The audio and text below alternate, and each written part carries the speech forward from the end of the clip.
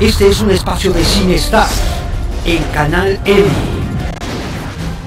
Amigos de Cinestar de Canal M, bienvenidos una vez más. Estamos en la rueda de prensa de Superman, la cual se estrenará el 14 de junio de este 2013, donde nos honra la visita a México de Henry Cavill, quien nos acompañará contestándonos algunas preguntas acerca de esto. Es un honor tenerlos aquí en esta conferencia de prensa de la película que sin duda es de las más esperadas de este año, El Hombre de Acero, una cinta dirigida por Zack Snyder y que cuenta con la con la producción de Christopher Nolan y el argumento también, la participación de grandes actores como Kevin Costner, Russell Crowe, Diane Lane, Amy Adams, Michael Shannon, Lauren Fishburne y por supuesto el actor Henry Cavill. Esta película se estrena a nivel mundial el próximo 14 de junio y en México contaremos con los formatos de 2D, 3D, 3D IMAX para todas las personas que gusten verla con las mayores posibilidades que nos puede brindar el séptimo arte. Vamos a ver un tráiler de esta película, El Hombre de Acero, y les agradecemos su presencia también a todos los medios de Latinoamérica que se encuentran con nosotros en México. Y bueno, veamos un poco de esta película.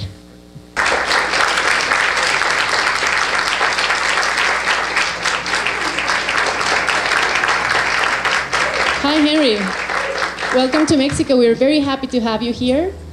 And I want to start this press conference asking you, as an actor, how did you manage to develop the three different sides of your character, Cal, Clark, and Superman, while keeping them together as a whole?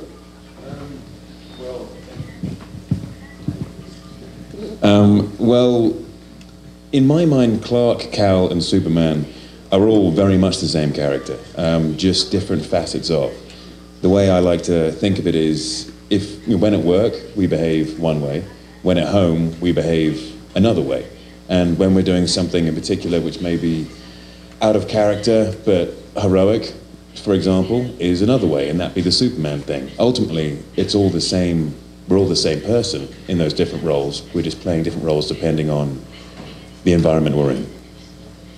Bueno, vamos a comenzar con la primera pregunta. Corre a cargo de Televisa Espectáculos. Jorge Ugalde tiene la palabra.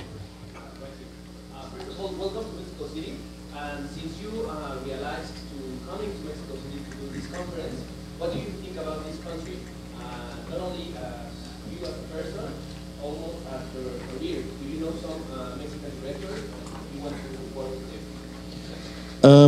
Well, it's my first time in Mexico, and so I'm very happy to be here. And I haven't got to see Mexico City yet at all, because I got in late last night. But hopefully, after this trip, I'll want to come back and see the city and explore the country a bit more. As far as directors go, I'd love to work with Guillermo del Toro. He's a fantastic and very, very talented director, and a very nice man too. So fingers crossed I get that opportunity. La siguiente pregunta es por parte de Prodigy MSN y es Alejandra Cruz quien está encargada de hacer la pregunta. Hi. Bien, sentada, abajo. Siéntate. There are some roles that you couldn't make in important movies. Do you think that that Man of Steel was waiting for you? Do you believe in destiny? I don't know if I believe in destiny. I do believe that this is a wonderful opportunity, and if the other roles had happened before, then I wouldn't have this opportunity. I'm just very, very thankful to be sitting here attached to such a wonderful movie with so many talented people involved. Vamos ahora con 15 a 20. Valeria Contreras, por favor. Hello.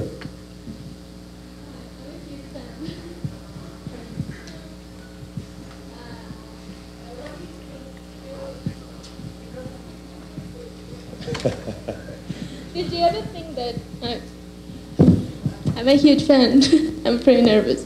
Did you ever think that you will be working with a star like Russell Crowe in the most anticipated movie of the summer? No, I never thought that, especially after I met him when I was 16 years old in boarding school. He was working there, I was an extra, and I went up and shook his hand. And there wasn't a second then that I thought, 13 years later, we'd be about to release a movie together. So I'm incredibly happy and just very, very excited to have everyone see this movie. You're very welcome. La siguiente pregunta es de Círculo Mix-Up, Jacqueline Sánchez. Hello, Henry. I was wondering, how did you manage to create such a unique character amongst all these new superhero movies? How did you prepare yourself mentally to get all that innocence and such a pure-souled character? That's a good question. Thank you. With Superman, I think there's so much in the comic books from the source material which we haven't seen before. There is a genuine innocence to the character because he's never truly been able to express himself. If you can imagine what it's like going through life, never having hugged someone so tight, you could just squash them. The problem with Superman is that he actually would. And so he never has that human connection. And it's that sense of detachment and loss and loneliness in the character, while not being overpowering, while not making him morbid, but just that sense of being alone, that lends a very, very strong innocence to the character, purely because he's so powerful, and we all know it. And that's pretty much what I focused on to create that. Vamos ahora a pedirle a Liz Hill, de Cine en Línea, que haga la siguiente pregunta, por favor.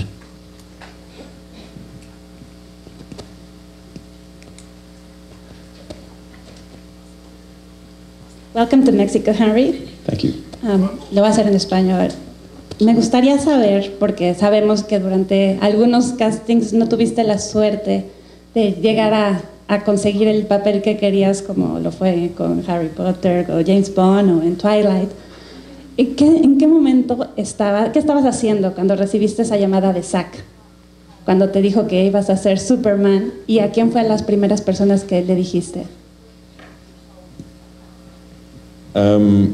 I was actually playing computer games at the time, and it was an online game, and so I didn't have the opportunity to pause it. You know, you play in teams, and people rely on you to do your job in that team, and it was at a high point of the game, and so the phone rings. I don't even look at the phone. I'm just playing. I'll answer it later. I'll call that person back. At the last second, I look down. I see it's Zack Snyder calling, so I dive for the phone, try to answer it. I miss the call. And I'm thinking, oh great, I've just ruined my career because of World of Warcraft, and which I'm sure a lot of people have thought as well. And then I tried calling him back. I didn't get an answer. Then eventually he got a hold of me, and he sort of tricked me. He was talking to me like he was letting me down easy, and he wasn't going to give me the role. And then eventually he said, basically, Henry, I was just calling to see if you wanted to do a little movie with me. And at which point, after that, it felt very surreal. I wasn't prepared for yes, because of all the other movies which had gone before and all the effort and time I put into that and hope. I expected no, just because that was standard procedure. And then when it finally came to yes, I didn't know how to react.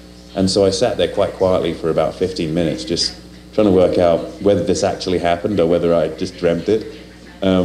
And then I tried to call my parents and my brothers, and not one of them picked up. So I was left alone with this crazy thought of thinking, have I gone completely insane now? But then eventually everyone did, and I got to share the news. Gracias. Grupo Fórmula, por favor, Eric Gallardo. Acá. Bueno, buenos días, Henry. Bienvenido a México. Muchas felicidades por la interpretación de este personaje tan bien hecho. Lo primero que te voy a preguntar es, ¿alguna vez pensaste en usar ese tipo de capa? Todos los niños la usan y supongo que en algún momento tú también la usaste. ¿Tú alguna vez viste el primer Superman que hubo en la pantalla?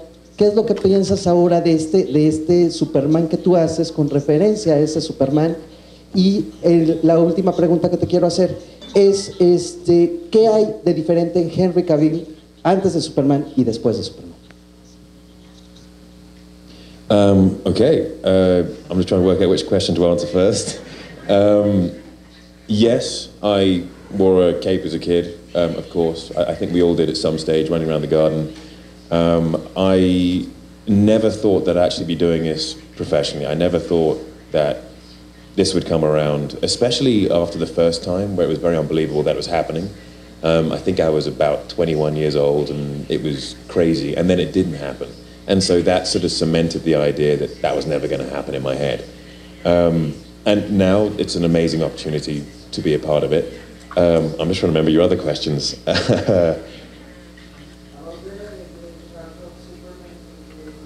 Oh, okay, the character of Superman in the movie. What is important about this movie is that we have made Superman for a modern age. And what Superman was when he was first seen in a past era had exactly the same effect on that audience. If we had that Superman appear on screens these days, beg your pardon, sorry? It wouldn't have the same effect as it did then. And we have just evolved the character to have that exact same effect. And hopefully it does, fingers crossed. La siguiente pregunta es del diario Imagen. Le pedimos que se ponga de pie Fernando Garcilita. Hi Henry, welcome to Mexico. Thank you. If Superman is an ideal of hope, the actor who plays the role becomes a legend and iconic. Are you ready to deal with this? And how does it feel to be in the suit of Superman? No, I'm not ready to deal with it at all. I don't think there's any way you can prepare for that. I'm starting to get an idea of what it's like. And although it's new, it's very exciting at the same time. It's just something I'm going to embrace. I'm going to ride that wave and roll with the punches if they come. What's it like wearing the suit? Yeah. The suit's very special. It has a special energy to it, almost like a physical force. I keep on likening it to if two people were to cook you a meal and they were the same ingredients in each meal and you were just as hungry every time you ate it, but for one reason or for some reason, one of the meals was that much better. And that's because the person who cooked it put love into it. And when it comes to the suit, the same thing. Anyone could have put this suit together with the same measurements, the same concepts, but for some reason this was incredibly special because people put love and attention and they had a genuine respect and importance held for the character. So it felt, you put it on, as much as the suit was slightly uncomfortable, when you put it on, you feel different. I felt very, very different. And everyone around me treated me very differently as well. And so I can't quite put my finger on it, but the suit has something very special about it. That's amazing. Thank you very much. Thank you. La siguiente pregunta es de Uno TV. Le pedimos a Iván Zapata que haga su pregunta. Henry, hey man, thank you so much for putting on that estimate. It was great, it was great. Okay, first of all, since 1938, since the character first came out, it's been evolving. You said it yourself, it's been evolving, but right now, Superman is kind of like clustered into this like naivety, and he's kind of ignorant and this little Boy Scout, and he really doesn't have that much of a fan base outside of people who really love the character. Do you think this movie helps cement him in another way, like really change the idea that people have about Superman, and how does it change the idea that people have about Superman right now? Yes, I believe it's going to, very much so. The one thing about Superman in past live action, I think, which is very present in the comic books, but for some reason they've made a live action, is the humanity of it. What makes him really special is that although he's this alien, he's so very human at the same time. And we're really bringing that to people's attention in this movie. It's very much a base in reality. People will be able to associate with his pain and therefore his decision-making process. And because he experiences that pain, when he makes what is perceived as a good decision or as a decision for good, it makes it mean more, as opposed to, well, of course he's doing the good thing because he's Superman. So yeah, to answer your question, I genuinely think this is going to change the way people who aren't just mega fans of the character, it's going to change the way they look at him.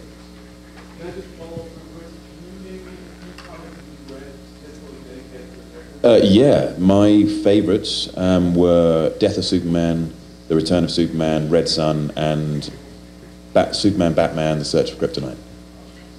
Gracias. La siguiente pregunta es de Jorge Alberto Rodríguez, de Rock 101. Welcome. What was the casting process for this film, and what was the pressure like to be playing such an iconic character? And Well, it's been said recently that there won't be a confirmation for a sequel until they see results on this movie. But assuming there will be, are you on board for it? And do you know if Zack Snyder and Christopher Nolan would be on board for it? And finally, someone write this down for me, please. If it had anything to do with this movie, would you be on board for a Justice League film? The casting process was very short, actually. Normally for these kind of things in the past, it's been, you know, weeks and months of meetings and auditions and finally a screen test or two even. And this one I had an audition December 2010 and then a screen test in January, and then I had the job by the end of January. So it was very, very fast moving. And any pressures I felt, I had been through this before with a previous incarnation of Superman which never made it to the screen. And I'd already lost it once.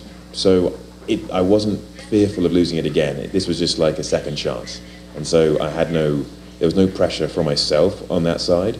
And when it came to getting the role and the pressure which I potentially may feel from everyone else, I didn't dwell on that. I decided that if I was going to pay heed to external pressures, it's going to negatively affect my career or my performance. And so I just focused on the pressure I was going to put on myself to do the job to the best of my ability.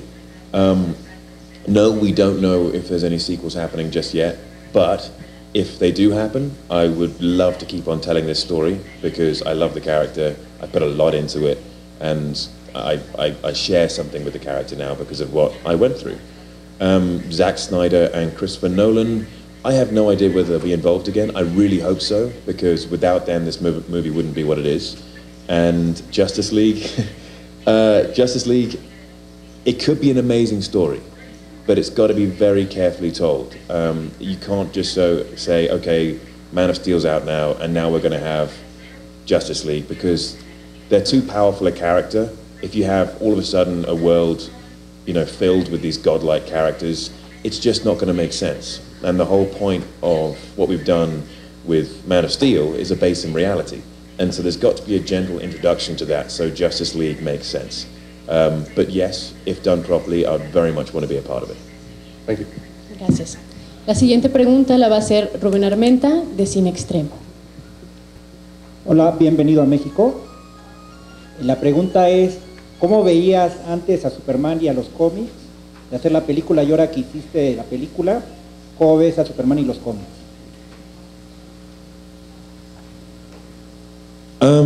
This is going to sound like a very boring answer, but I saw him exactly as I played him.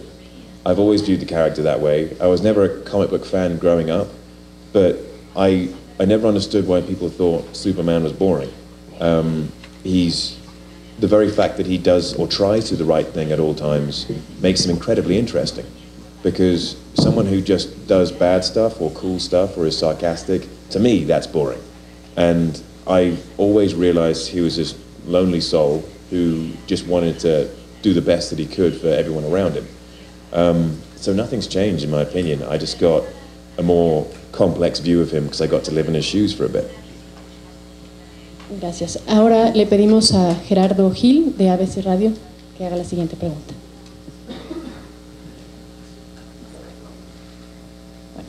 Entonces... que siempre sí para preguntar. ABC Radio, Gerardo Gil. ¿Qué tal? Bueno, acabas de comentarnos que no sabes si va a haber una segunda parte. De haberla, ¿qué te gustaría explorar del personaje? ¿Qué te gustaría que estuviera escrito en el personaje a ti como actor?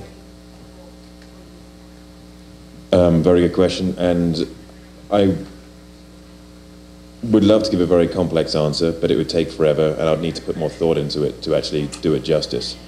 Simply, just the idea now that the world knows who he is, and he can allow himself to be that. For the first time, we see it in the movie, him allowing himself to be that, but that's just the first time. And now we get to see him, if we were to have a number two, we would get to see him indulge in that and enjoy it. And then the questions he has to ask himself about being this godlike being, and openly so. And just his interaction with humanity. Because although humanity's okay with him when he's saving the day, what about when he's not? How do they feel? What questions are they still asking? So, that kind of thing. Esto fue todo, amigos de Canal M. Esperemos lo hayan disfrutado igual que nosotros y los esperamos a la próxima. Gracias. Este es un espacio de Cine Star en Canal M. Canal M.